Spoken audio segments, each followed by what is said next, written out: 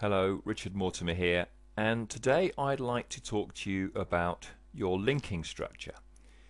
So what we're talking about is how you will build links to your website, how best to do it, how most economically to do it, how are you going to structure them.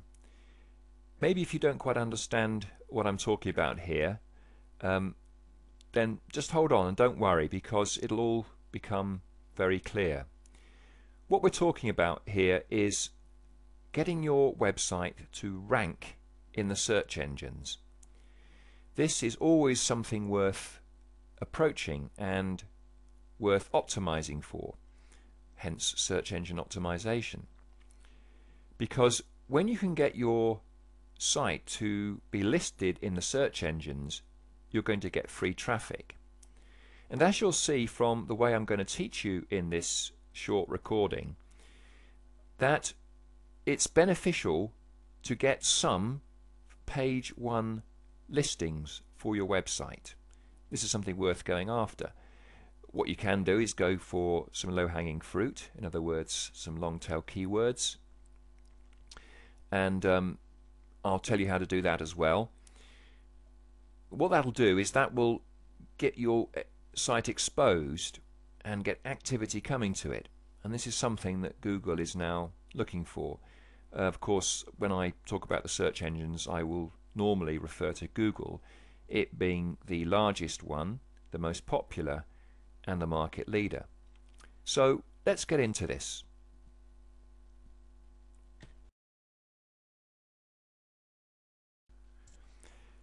Okay, so what we're talking about is giving Google what they want as the representative of the search engines, being the largest one and the market leader, as I've already said.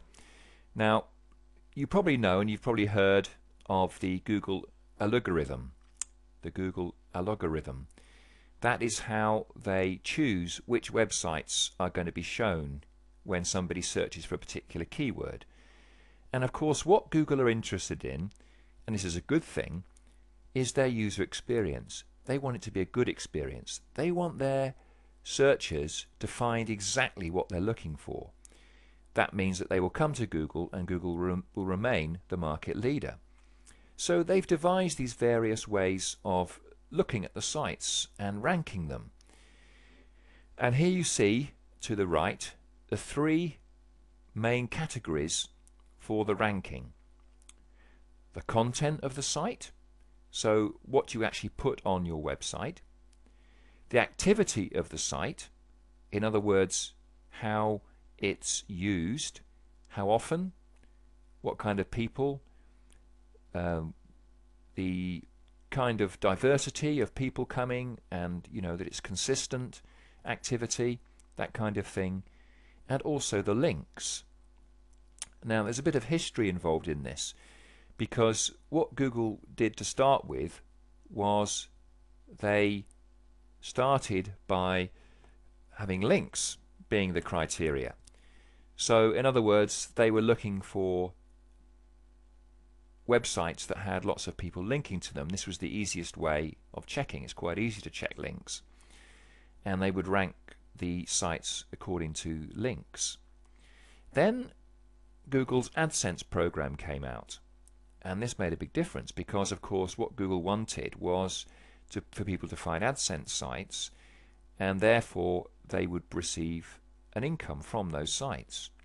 But what happened was that Google's market share started to go down as people were getting fed up with seeing all these spammy AdSense sites, and this is really what killed the AdSense, the spammy AdSense sites, where you could just throw up a site with AdSense on it with basically trash content or whatever it might be, and not very cost you much time and effort, and you'd get a fantastic income through Google AdSense, people clicking on the ads. I mean, part of the reason might have been that the content was so bad that the ads actually were more attractive to the users than the content on the site, but that's just speculation on my part. Anyway, so that was a disaster. So they went back to linking and had a bit of a rethink. But of course they were still interested in content. And then last year they added this activity. So they're actually looking at how the site is utilized and regarded by the public and other users.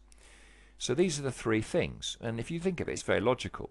The content, how the site is set up, activity, how people are using the site, and who is linking and how they're linking to the site, and are those links authority links.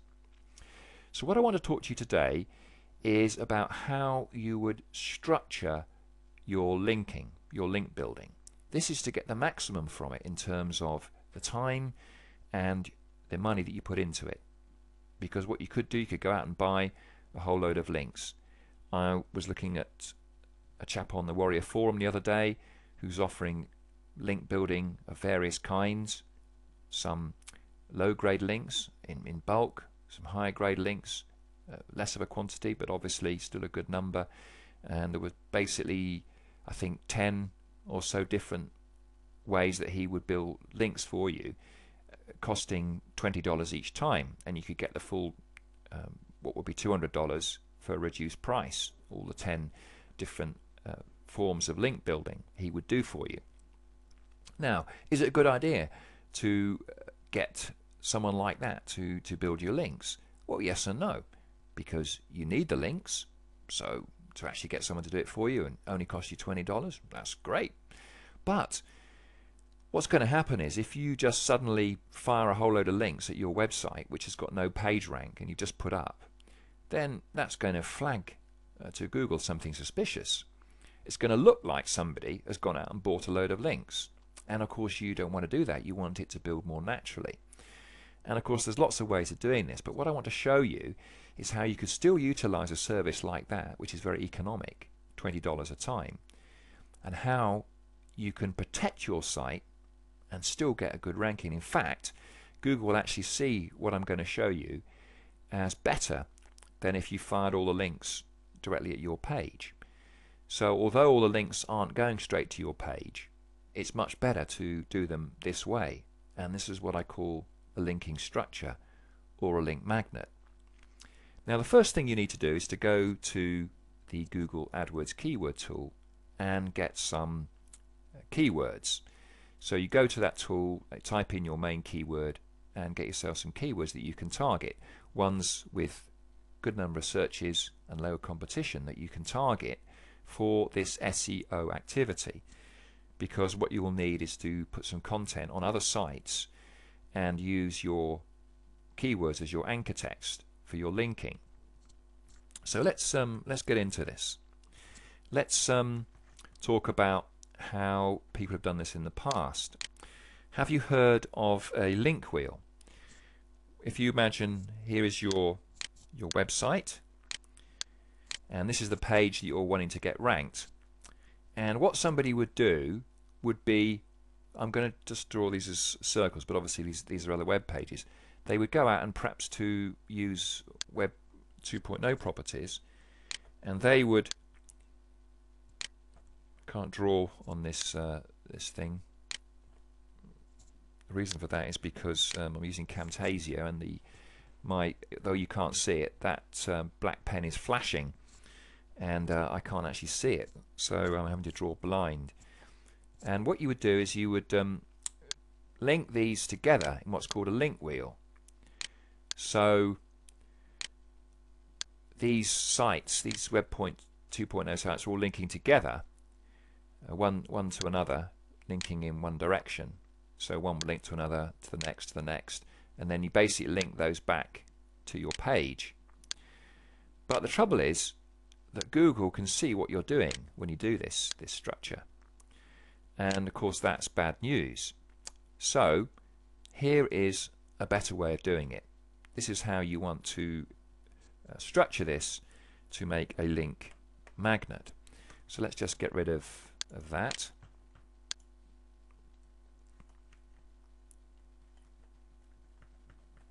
Can't see my board rubber either, but hopefully if I don't do too much damage, I can get it. That's it, nearly there. Okay, let's get a different color pen now. Let's go for red. So you're going to do something similar, but what you're going to do is you are going to set up a premier article, if I can call it that, on a Web 2.0 site. And of course this is going to link to your website or the web page that you want to rank for that particular term, because maybe you've got a site with articles on, and then you would choose a different Web 2.0 site to put this article with the keyword linking to that article. And of course what you're going to do is pick for the red page, the Web 2.0 page, you're going to pick something like Squidoo, Hub Pages, maybe even eDesign Articles, watching out for the terms, but you have got a link obviously there, so that can work quite well as it's a high page rank site. Something like that. WordPress, you go to the WordPress main site and you set up a page there, they have a high page rank. Blogger.com or blog.com is one that I use, and so on. So you want a high ranking page on which to put an article with a link to your web page or website that you want to link for. And then basically you build something very similar to what I just showed you. And so what you do is you build 4 more articles on Web 2.0 sites, and what you can do with these is have a spun article. So you want a unique article on this page, but you can have a spun article on each of these, so the articles are similar but just a little bit different, and then basically you link those together in the same way, like this, one linking to another. Okay, so you've got thinking like that, okay, one to another. And then what you do, let's just quickly change the pen to green to show these other links.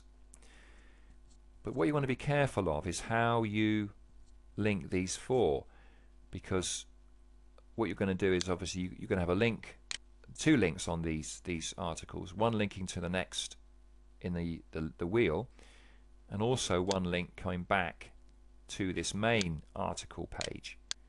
Okay, and yes, you do those, and you can also do, whoops, this one here, so that links as well, but not this one. So that is what avoids Google being flagged that what you're doing. Now what you can do with this is you can go to the Warrior Forum, like I've just said, and you can hire somebody who will blast links at this page here and at these pages, and you can go absolutely mad blasting links at this. And what's going to happen is, because this has a high page rank, this page here, and also these pages here, if you pick the right properties, Blogger, WordPress, whatever it is, then they are protected because they have a high page rank. And even if one of these goes down, you're not too worried because your site's protected, you see.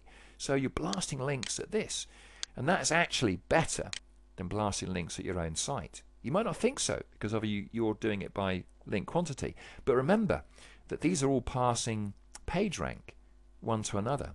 So these are passing page rank, and that's passing page rank to there, and that's passing page rank to you, and that's why those links will do you a lot of good. So that's the thing to do. What you could do, you could hire someone to build you a Squidoo lens or something like this. Again, there's somebody on the Warrior Forum who's advertising to build a Squidoo lens, and then you could do these yourself. Or in fact, I've actually seen a link magnet building service. They wouldn't actually call it the link magnet, but they would call it a linking structure. But if you want to get, let me just give you this, my email address down here. So you want to email me at richard@toraffic.com, and I will give you those links for the link builder, for the Squidoo lens builder, and for the link magnet builder. So that is how to get really good ranking, really good links, protect your site, give Google what they want without flagging to them exactly what you're doing. Thank you very much.